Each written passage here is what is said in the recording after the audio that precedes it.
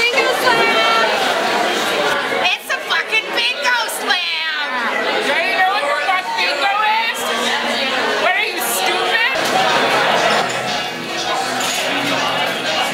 There was a farmer had a dog and a bingo was his name. Oh, B-I-N-G-O, B-I-N-G-O, B-I-N-G-O, and bingo was his name. Oh, hold on! You gotta make it last. We'll sing the next part later. Alright. Yeah. At our age, we're all about endurance. Yeah. You got the menopause, Betty? Yeah. The hot flashes that make me say crazy. I might be taking my sweater off a little later. Yeah. Okay. You have to pay extra though. I think this is where we do the sacrifice poems and then we explain the slam, or the other way around. We'll explain the slam first. Okay, so the way it goes is we've got some teams. Alright, we got 3 teams.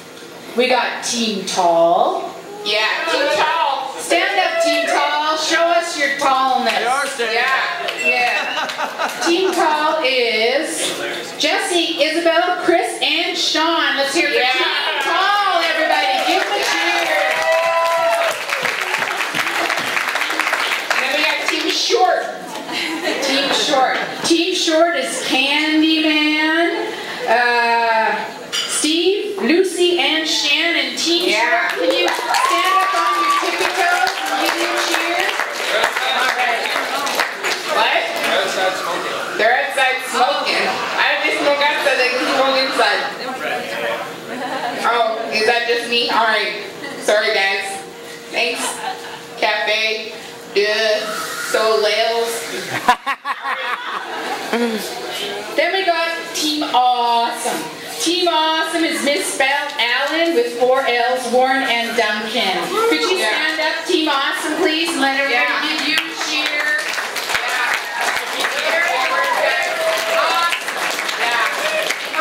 Okay. So we got some Conjure lunar speech.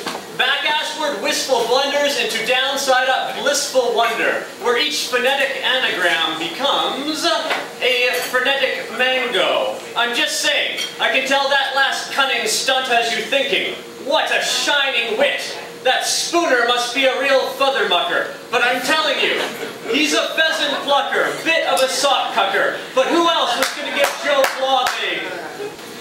I'm just saying. Big tutus twirl like cotton candy in front of my Ferris wheel eyes. Pointed toes dressed and pressed in silks, point and flex in visions of cherry and white. Ballerinas, confident in their stride, pull their bodies taut like birthday cake candles. I want to touch them, lick that sweetness from their swirling skirts. I once had a lover tell me the reason she hadn't returned my phone calls lately was she was busy getting drunk out of her mind and fucking Ron Jeremy. That's not metaphor or hyperbole, that shit's a true story, actually happened to me. So this one's for anyone who's ever been discarded the way smokers litter. You know, with an air of, yeah, I got my fix, but I'm done caring if it's still smoldering. Let this be a reminder that it only takes an ember to ignite an inferno. So, raise a glass, my friends, to curing a romantic hangover by hitting the ass of a perfect stranger like it was hard liquor. Doing pints of sweat chased with shots of cum till you both pass out numb. This is a love poem to the spike fuck. Pushing bare toes into thick blue soil, blue like cold wind, causing warmth to recoil. Those warm, fuzzy feelings curled up in their cave, where no one could find them, where they couldn't be saved. You asked, how you feelin', and smiled real wide, and through a forced grin, I replied I was fine.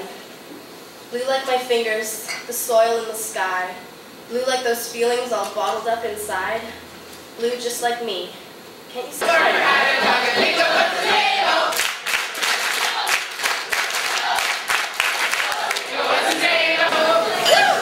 Let me tell you about beverage lids.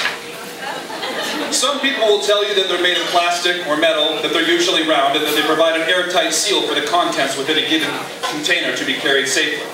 These things are true. However, my lid designs don't end there, they merely begin there. I believe that the relationship between receptacle and cover goes far, far beyond simple ergonomics. It surpasses mere physics or fluid dynamics. The world's top coffee chain has employed me to provide them with a lid that is not only capable, but excellent. It has to be the pinnacle of hot or cold refreshment safety restraint. I take my job seriously. The history of the lid is a long and varied one. The clay pots of the Egyptians and the possible mystical significance of their thick lids having circumferences equal to the square root of the pyramid's hypotenuse, for instance. Take the long-term screw-top two-piece rubber sealers of the canning era, the cloth and band permeable jam napkins of the so-called Preserve Rebellion, the revolutionary plastic compartment candy container that still haunts us. I don't believe I even need to mention the historic effect of the Slurpee Dome or the Sippy Cup. I pray to the single satisfaction, short and shout.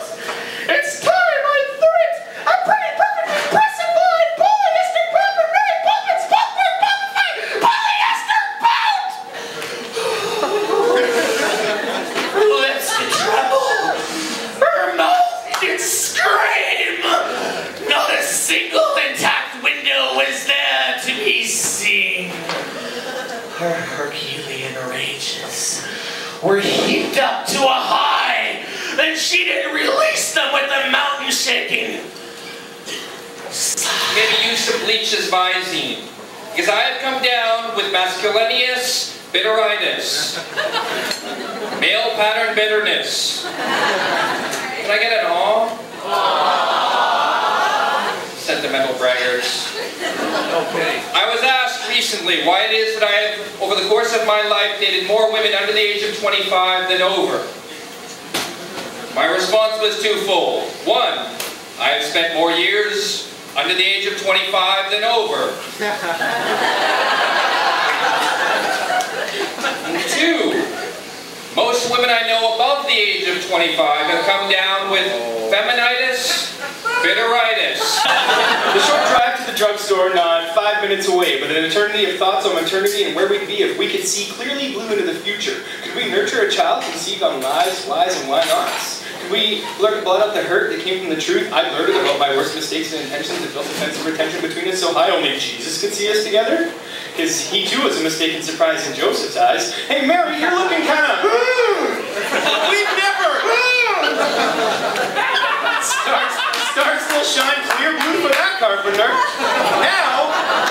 Now it was drugstore lights burning bright on the wrong and rights of what might have to be decided as we tried to find that little package of blue blue information, a little box that simply answers a question by turning yellow to blue for yes, yellow to yellow for no, and sometimes green for I had yes. such a bad day, and you know what? This music, you're gonna hate it. It's blaring so loud, and it's just so dark and emo.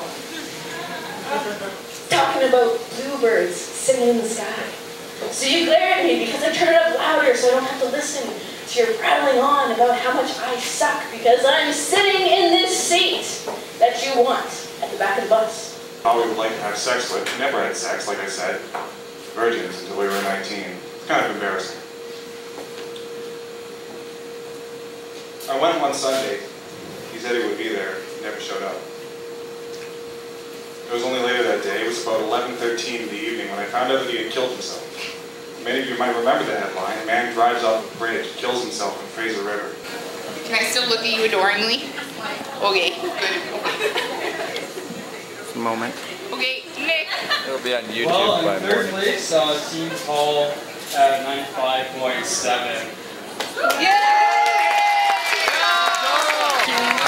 And in second place, we have Team Shorts with 130 points. And in first place, Team Awesome.